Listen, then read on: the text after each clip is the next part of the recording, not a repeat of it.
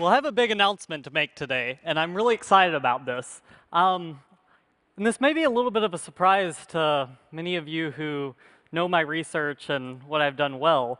I've really tried to solve some big problems, counterterrorism, nuclear terrorism, and healthcare, and diagnosing and treating cancer. But I started thinking about all these problems, and I realized that the really biggest problem we face, what all these other problems come down to, is energy, is electricity, the flow of electrons.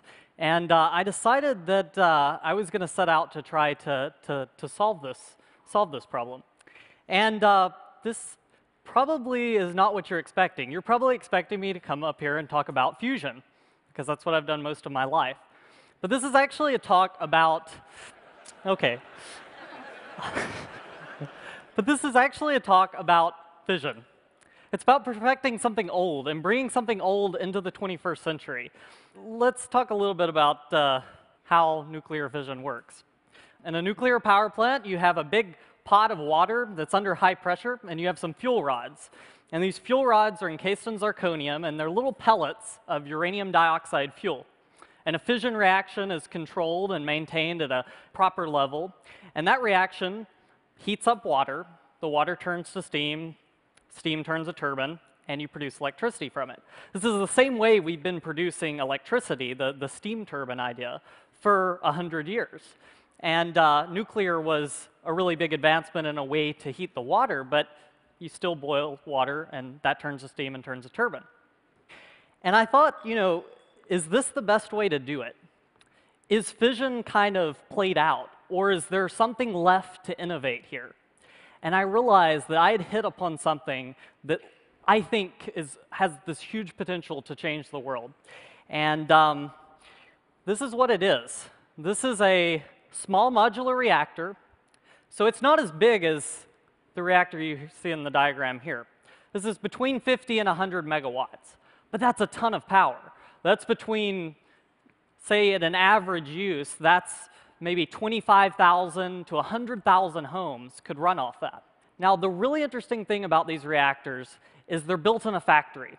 So they're modular reactors that are built essentially on an assembly line, and they're trucked anywhere in the world. You plop them down, and they produce electricity. And this region right here is the reactor. And this is buried below ground, which is really important. For someone who's done a lot of counterterrorism work, I can't kind of extol to you how great having something buried below the ground is for kind of proliferation and security concerns.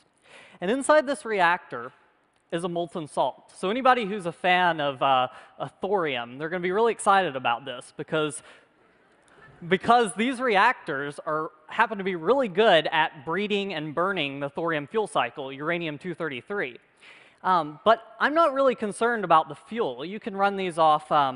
They're really hungry. They really like downblended weapons pits. So that's highly enriched uranium and weapons-grade plutonium that's been downblended. It's made into a grade where it's not usable for a nuclear weapon, but they love this stuff. And we have a lot of it sitting around because this is a big problem. In the Cold War, we built up this huge arsenal of nuclear weapons, and that was great. And we don't need them anymore. And what are we doing with all the waste, essentially? What are we doing with all the pits of those nuclear weapons? Well, we're securing them, and it would be great if we could burn them, eat them up, and this reactor loves this stuff. So it's a molten salt reactor. It has a core, and it has a heat exchanger from the hot salt, the radioactive salt, to a cold salt, which isn't radioactive. It's still thermally hot, but it's not radioactive. And then that's a heat exchanger to what makes this design really, really interesting.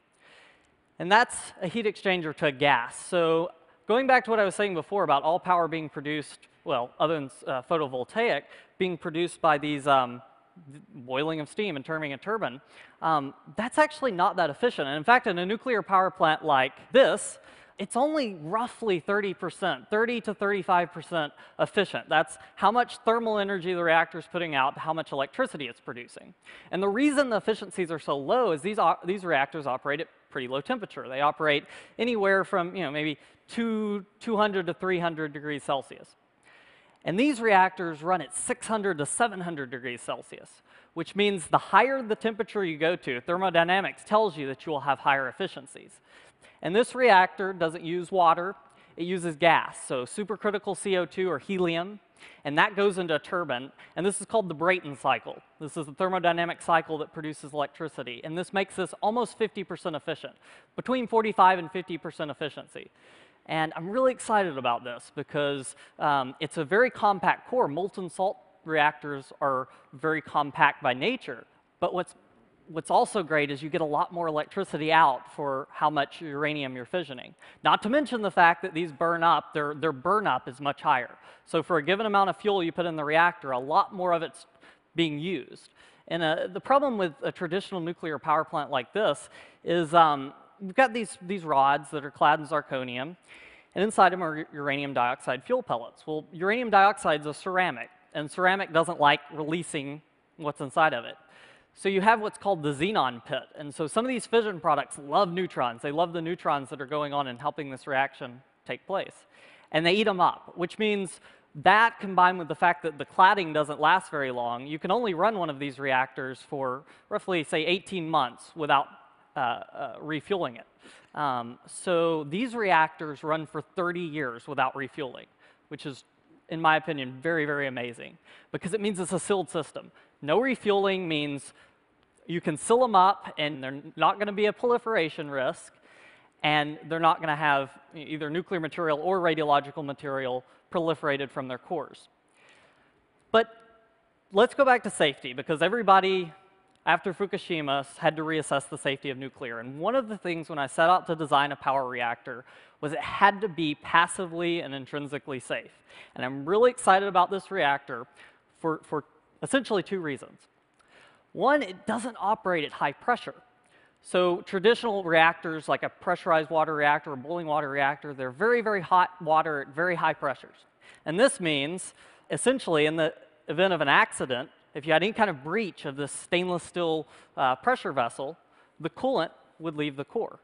These reactors operate at essentially atmospheric pressure. So there's no inclination for the fission products to leave the reactor in the event of an accident. Also, they operate at high temperatures, and the fuel is molten, so they can't melt down. But in the event that the reactor ever went out of tolerances, or you lost off-site power in the case of something like Fukushima, there's a dump tank. Because your fuel is liquid and it's combined with your coolant, you can actually just drain the core into what's called a subcritical setting, basically a tank underneath the reactor that has some neutrons absorbers. And this is really important because the reaction stops. In this kind of reactor, you can't do that. The fuel, like I said, is ceramic inside zirconium fuel rods. And in the event of an accident in one of these type of reactors, Fukushima and 3 Mile Island, looking back at 3 Mile Island, we didn't really see this for a while, but these zirconium claddings on these fuel rods, what happens is when they see high pressure water, steam, in an oxidizing environment, they'll actually produce hydrogen, and that hydrogen has this explosive capability to release fission products. So the core of this reactor, since it's not under pressure and it doesn't have this chemical reactivity, means that there's no inclination for the fission products to leave this reactor. So even in the event of an accident, yeah, the reactor may be toast, which is, sorry for the power company, but we're not going to contaminate large quantities of land. So I really think that in the, say, 20 years it's going to take us to get fusion and make fusion a reality, this could be the source of energy that provides carbon-free electricity. Carbon-free electricity. And it's an amazing technology because not only does it combat climate change, but it's an innovation. It's a way to bring power to the developing world because it's produced in a factory and it's cheap. You can put them anywhere in the world you want to. And maybe something else. As a kid, I was obsessed with space. Well, I was obsessed with nuclear science, too, to a point. But before that, I was obsessed with space. And I was really excited about being an astronaut and designing rockets, which was something that was always exciting to me. But I think I get to come back to this. Because imagine having a compact reactor in a rocket that produces 50 to 100 megawatts.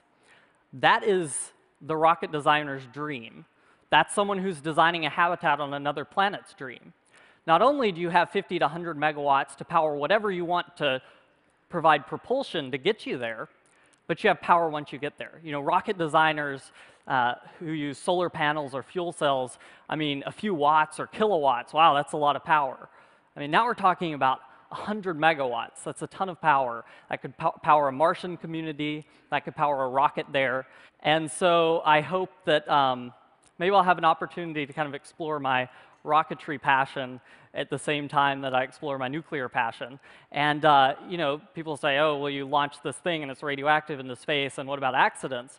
But we launch plutonium batteries all the time. Everybody was really excited about Curiosity, and that had this big plutonium battery on board that has plutonium-238, which actually has a higher specific activity than the low-enriched uranium fuel of these molten salt reactors, which means that the effects would be negligible because you launch it cold. And when it gets into space is where you actually activate this reactor. So I'm really excited. I think that I've designed this reactor here that can be an innovative source of energy, provide power for all kinds of neat scientific applications, and I'm really prepared to do this. I graduated high school in May, and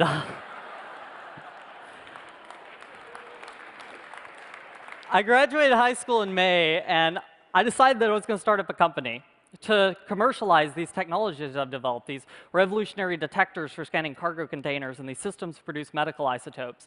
But I want to do this, and I've slowly been building up a team of some of the most incredible people I've ever had the chance to work with, and I'm really prepared to make this a reality. And I think that looking at the technology, this will be cheaper than or the same price as natural gas, and you don't have to refuel it for 30 years, which is an advantage for the developing world. And I'll just say one more maybe philosophical thing to end with, which is weird for a scientist, but I think there's something really poetic about using nuclear power to propel us to the stars, because the stars are giant fusion reactors. They're giant nuclear cauldrons in the sky. The energy that I'm able to talk to you today, while it was converted to chemical energy in my food, originally came from a nuclear reaction. And so there's something poetic about, in my opinion, perfecting nuclear fission and using it as a future source of innovative energy. So thank you, guys.